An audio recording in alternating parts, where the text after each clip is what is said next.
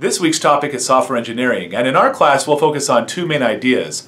One, what are some of the tools and techniques that professional software developers use to create real projects? And two, what are the theoretical principles behind software engineering to manage the complexity and understand large software systems with lots of developers? In this video I'm going to show you an example of one of many tools that developers use. It's called MELD, and it allows you to compare the differences between files and directories. Now the reason I'm showing you this utility is so that you understand how it works, so that we can look at the source code and what a program looks like that's written across many different files and directories.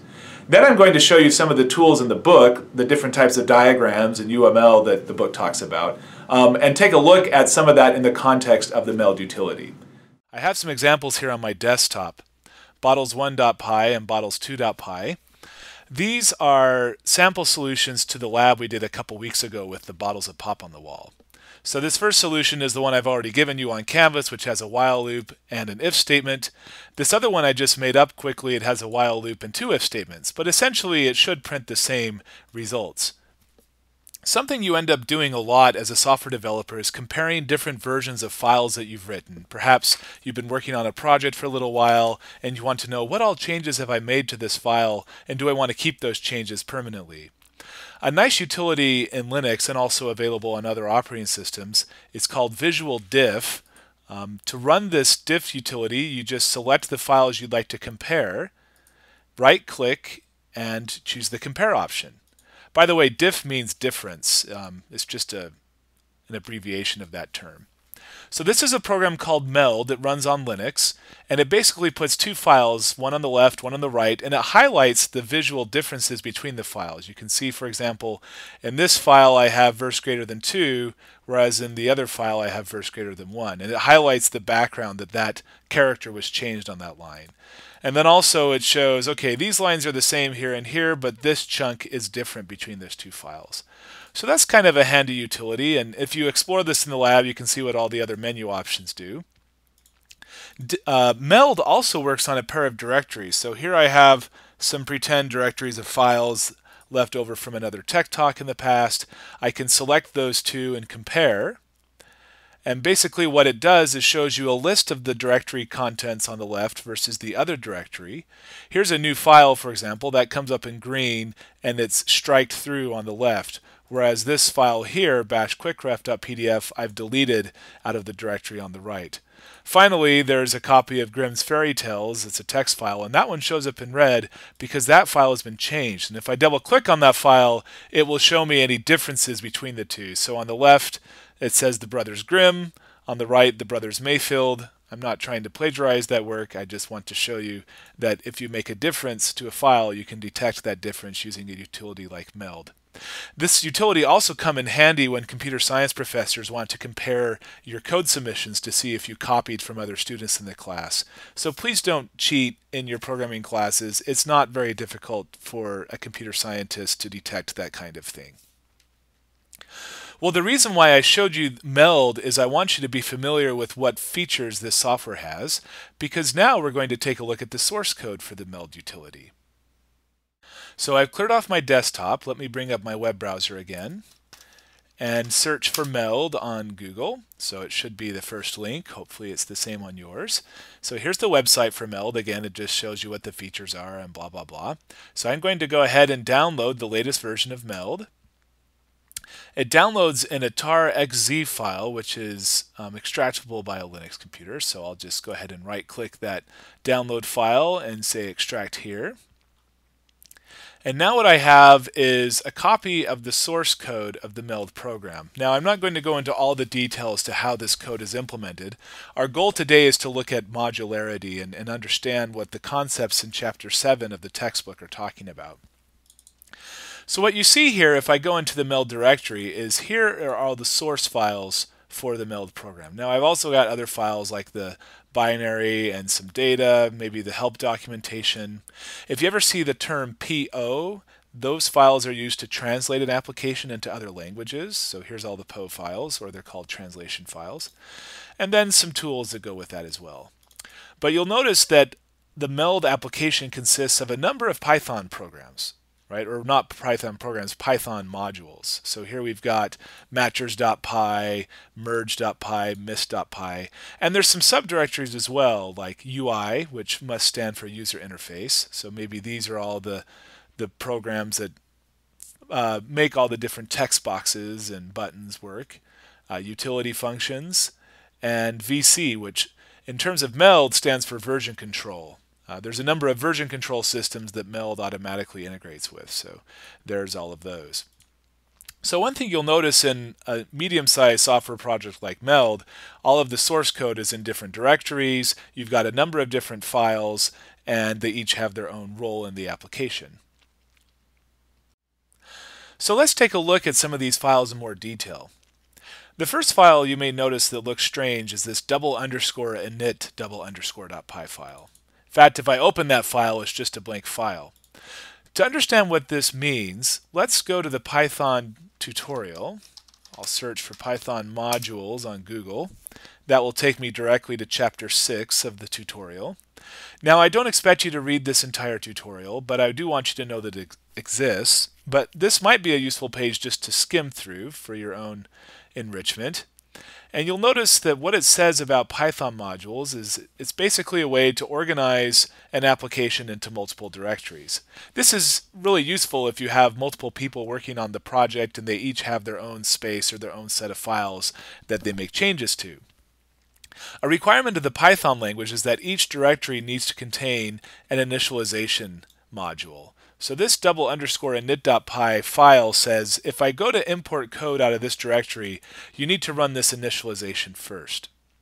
Now, although that's a requirement of a language, you don't necessarily have to include things there. So for example, if I go back to the MELD source directory and look at that init.py file, for the most part, they're blank. Right? There's another blank file, there's another blank file.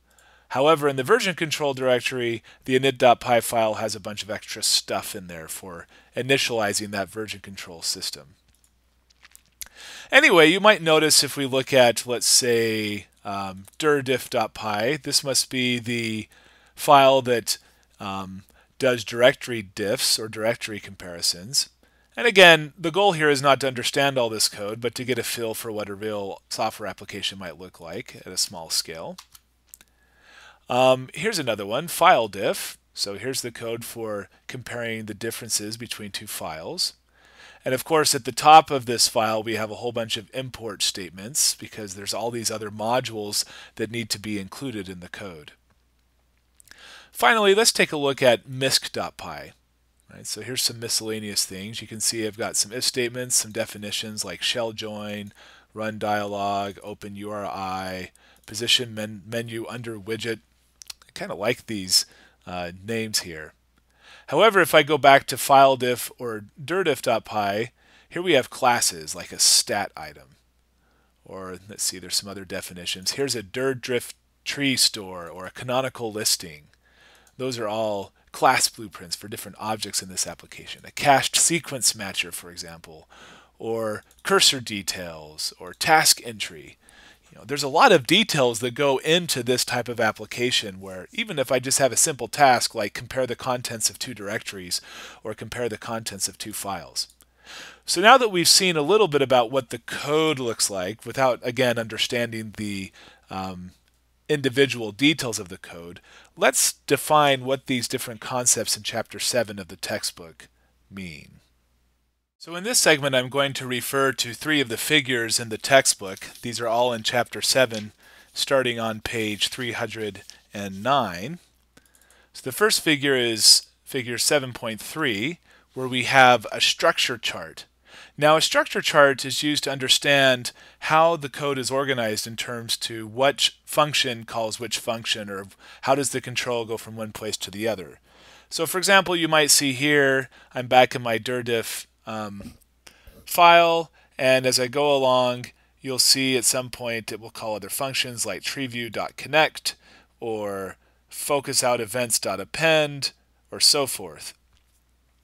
Now, this would make a very large structure chart, and of course, again, I don't want you to go through and fully understand some big project in 5 minutes, but on a small scale, you might have a game that has these 4 different functions, and you call each one. And the point is, can you go through a large software project and come up with a diagram that helps you understand how do I get from one place to the other. This is like a map for the execution through that code. Let's take a look at figure 7.4 now. And this is a different type of diagram. This is called a class diagram, or a structure of, let's say, a class and all of its instances. So for example, going back to the MELD application, I have a class for file diffs and a class for directory diffs. Oh, where did that class go? Here we go. So there's this nice big comment right here that helps you find it.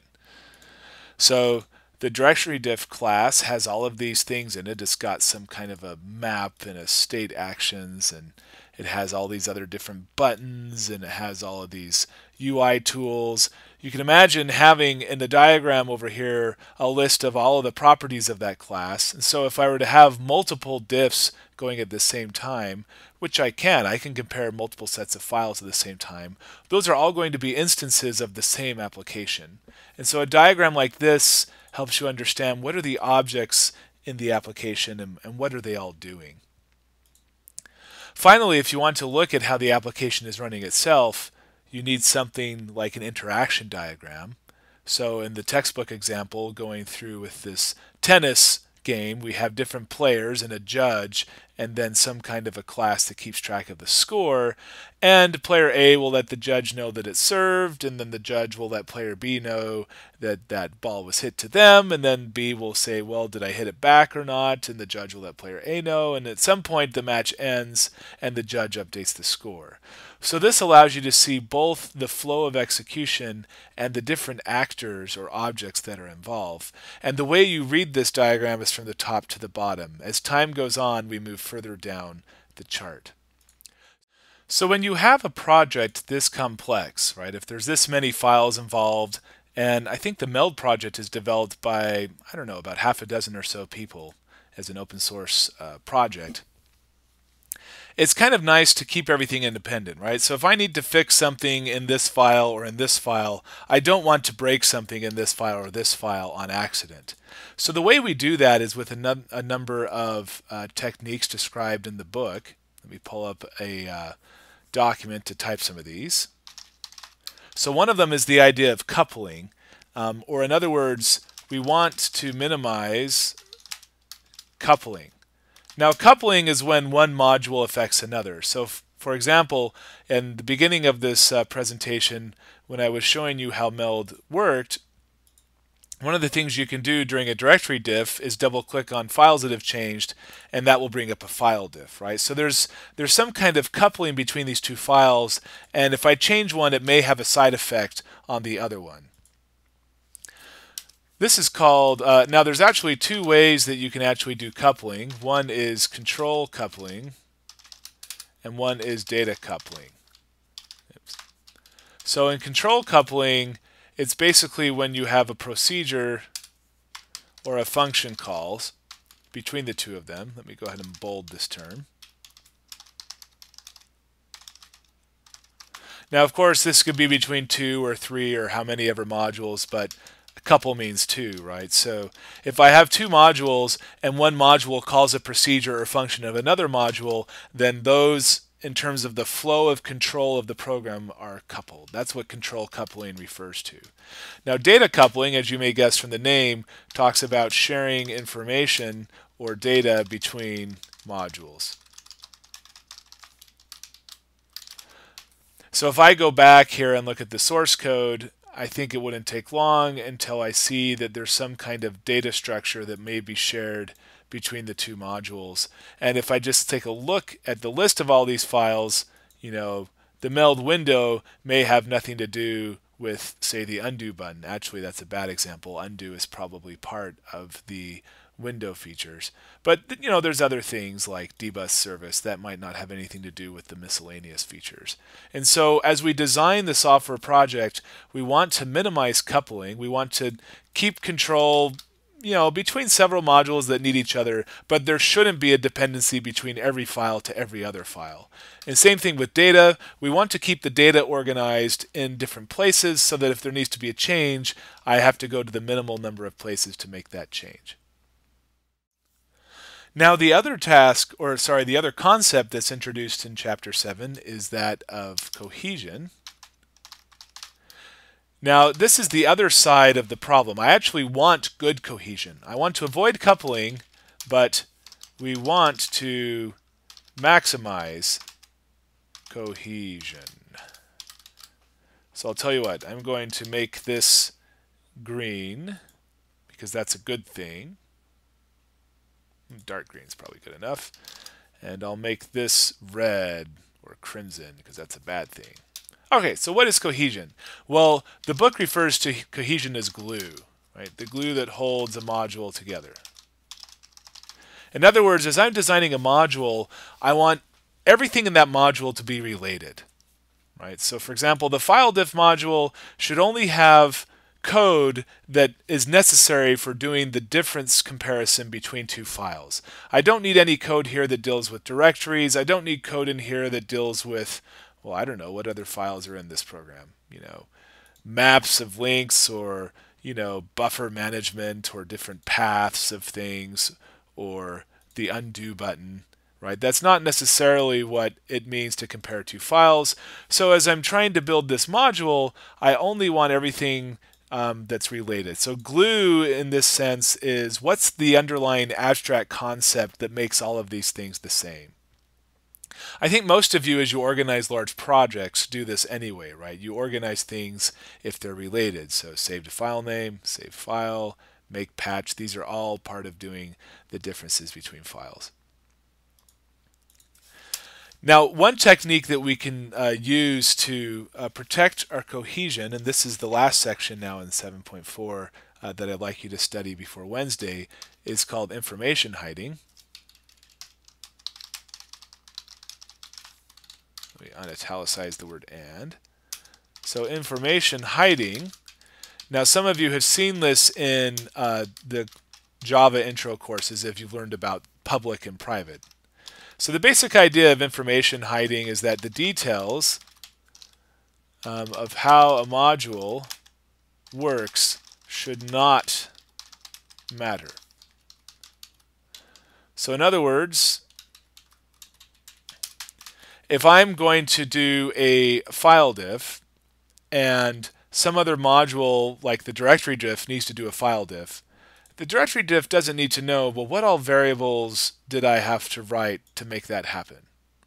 So looking at the example in the textbook, when it talks about that tennis game, the judge doesn't need to know what are all the data types of the players, like their name and their current speed and the trajectory. The judge only needs to know, did the ball cross over the net or not, right? And by making something private or hidden in the details of how you write code, it's not like you don't want anyone else to ever see that code. What you don't want is them to accidentally access that code, right? We don't want to have data coupling. We don't want one module to try to access data of another module accidentally. So by hiding that data with mechanisms in the programming language, such as making it private, we prevent the coupling of two modules accidentally. People make mistakes, and these things that we want to minimize, we use cohesion and information hiding to prevent that from happening. So clearly there's a lot more to this chapter than these concepts, but this is what I would like you to focus on between now and Wednesday. Be sure to read the textbook section 7.4 and 7.5 so you can get the details of what this information means. I've mainly wanted to give you a bird's eye view, just picking up some source code that I've never looked at before. I know most of you probably haven't looked at this code before, but it's not that intimidating if we use tools to understand how things are coupled, where the data flows, and I hope you'll take a look at the UML tutorial because we're going to draw some diagrams on Wednesday to do just that. So until then, I'll be signing off and I'll see you on Wednesday.